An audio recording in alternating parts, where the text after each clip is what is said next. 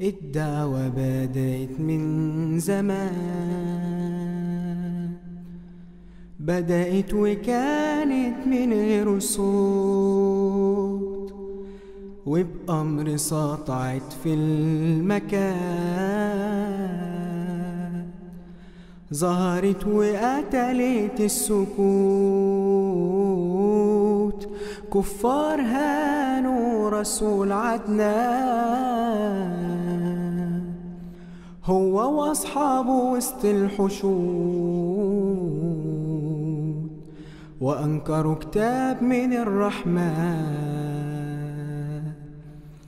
وكذبوا كل الشهود قهر ومهانة ذل وحرمان، تعذيب مدى كل الحدود، والرسول رد بإحسان، وكل يوم صحابي بيموت، نزل عليه أمر الحنان بالهجرة من آل الجبروت، وكان معاه صحابي والهان يفده ولو حيطول الموت، في الغرو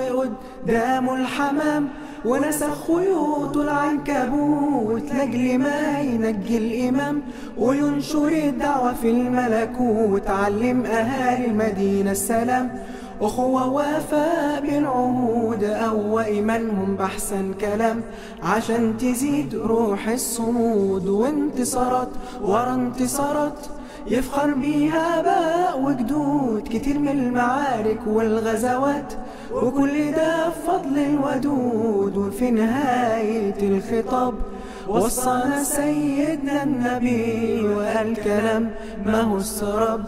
يمشي عليه حج وصبي، تركت فيكم أمتي ما لو تمسكتم به لن تضلوا ولن تضيعوا، كتاب الله وسنتي.